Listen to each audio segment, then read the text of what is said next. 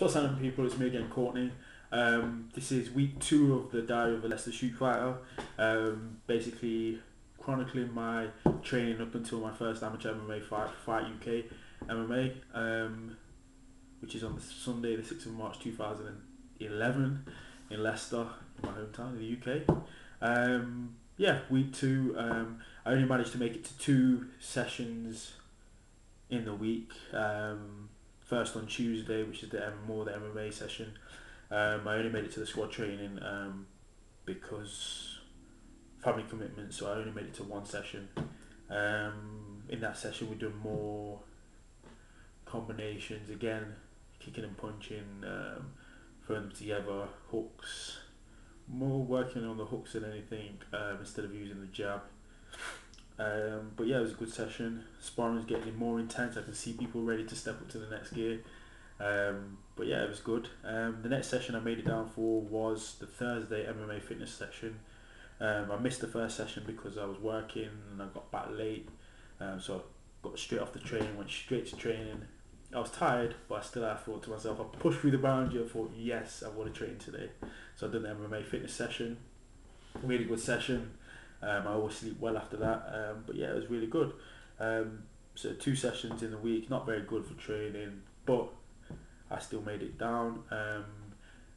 Yes, this week 2 blog is a bit late because I've already started week 3. I had a session tonight, but I'll tell you more about that at the end of this week. I may take the camera to the gym as well to talk to a few of my teammates about the fights, what they're doing to prepare, stuff like that. Probably talk to the head coach Nathan Leverton, another coach Rob Hannis, probably talk to Paul Barton as well if he's about. He's another coach. But yeah, all at Leicester MMA, Leicester Shootfighters. So I'll probably talk to them people as well. What else have I got to say?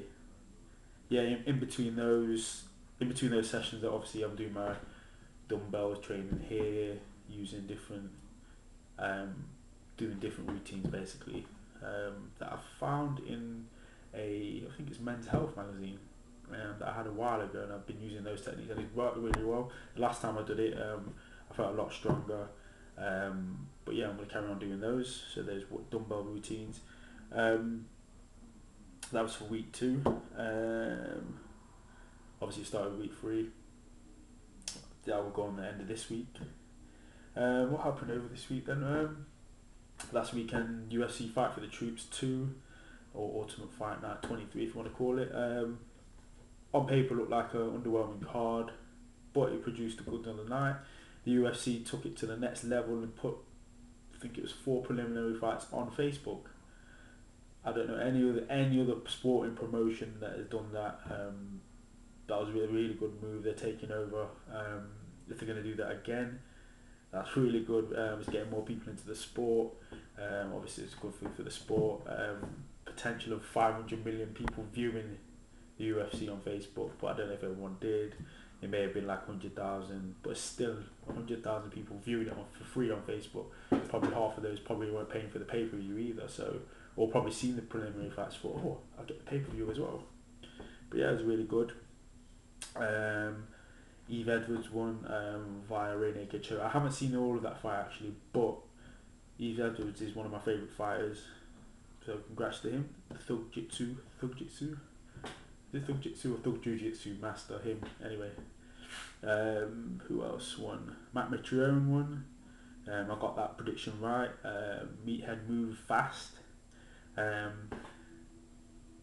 he moved fast, and he's got a bit of him, Pat Barry, and I think it's, what's the other guy's name? Something Brown. They're in a little something at the minute, so yeah, that'd be good to see. Pat Barry,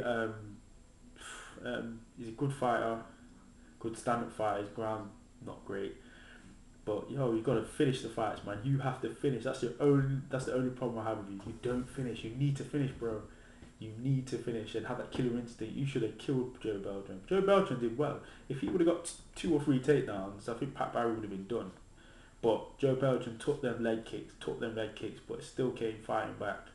But yeah, hats off to both of them. Pat Barry rolls on again. We'll probably see him fighting Matt Mitrione or that other guy, something Brown, I can't remember his name.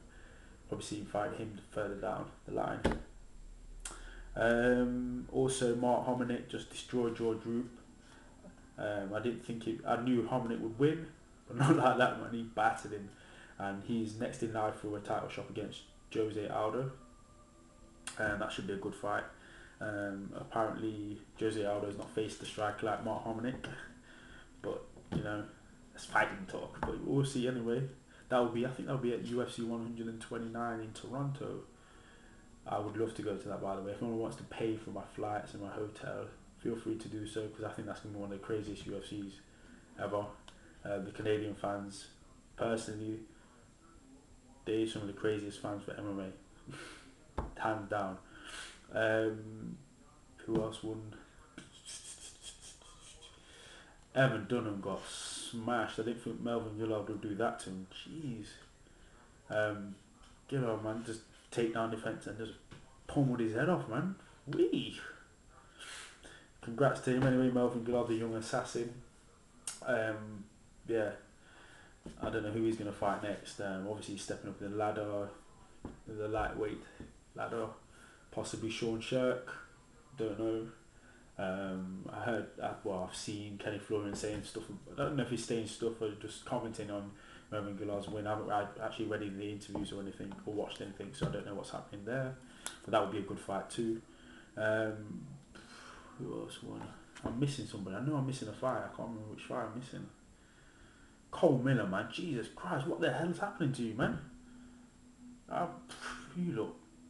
I don't know what happened to you, man. Cole Miller versus Matt Wyman. Matt Wyman absolutely battered Cole Miller. I don't know what was going on with Cole Miller. He looked terrible. After his last performance against Ross Pearson, I thought he'd do a lot better than that. But yeah, that was UFC Fight for the Troops. Next up is UFC 126. I'll be doing a video for that later on in the week, with the week 3 of my blog as well. Actually, I've started a blog. These videos will appear on that blog as well, and I'll be using the blog as an extension of Twitter. Because I tried it before, but I didn't have anything to say, but now I've got a bit more to say, so you know, I'll try it. Let me know what you think. I'll put the link at the bottom.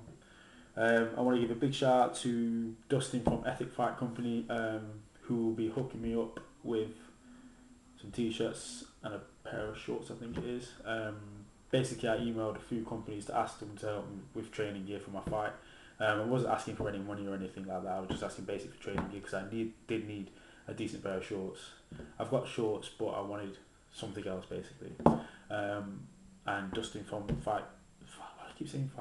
Ethic Fight Company is hooking me up. Big shout out to Paul from Fight Company, who offered me something as well, but I was unable to take it at that. Well, I'm unable to take it at the minute because I'm a bit strapped for cash, basically. But I will be possibly contacting them again. Also, Craig from Lean Greens will be hooking me up with a t-shirt to training.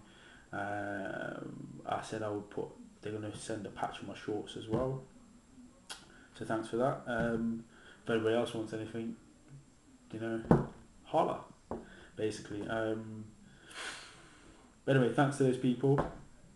And to all the people who didn't respond to my email, I ain't going to give people the finger, that's just wrong. But anyway, there you go.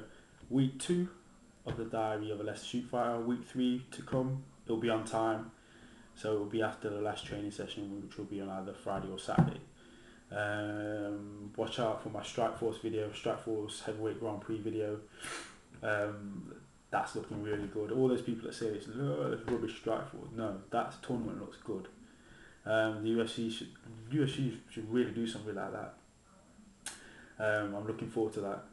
Also, there is a petition on ironforgesiron.com. Go there because they're trying to get if you know Pride Fighting Championships from Japan, their announcer Lenne Hardt, I think it's Lenne Hardt, they're trying to get her a petition for her to announce a Strikeforce heavyweight tournament. Sign that petition. Go over to ironforgesiron.com, sign that petition. If she announces on that, that'll be the best thing ever, I'm telling you. That woman, you might know her as a crazy Pride lady, but you need to check her out. For the new people who don't know, type in. Oh no, I'll put a link at the bottom to some of her announcements. She's wicked. But yeah, go over there and sign that petition. What else do I want to say? I think that's about it, really. Follow me on Twitter with the same username, Choku, for my daily ramblings or whatever I'm talking about that day. But yeah, check out my blog as well, which will have this video on it and have a bit more words on there, a bit of an extension of Twitter. But yeah, today, no words needed. Is he the godfather of MMA? Peace.